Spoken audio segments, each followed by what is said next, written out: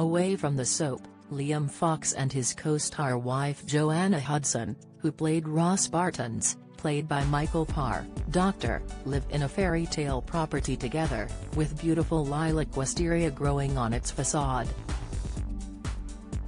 Plus, while Liam, whose character was branded Desperate Dan, has had a turbulent love life on TV, in reality, he and Joanne appear to be blissfully content.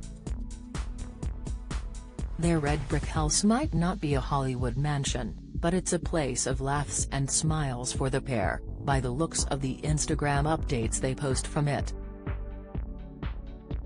Liam and Joanne, who starred in Emmerdale in 2018, enjoy maximizing their outdoor space by lounging in their landscaped back garden, and they have an outdoor sofa and barbecue too.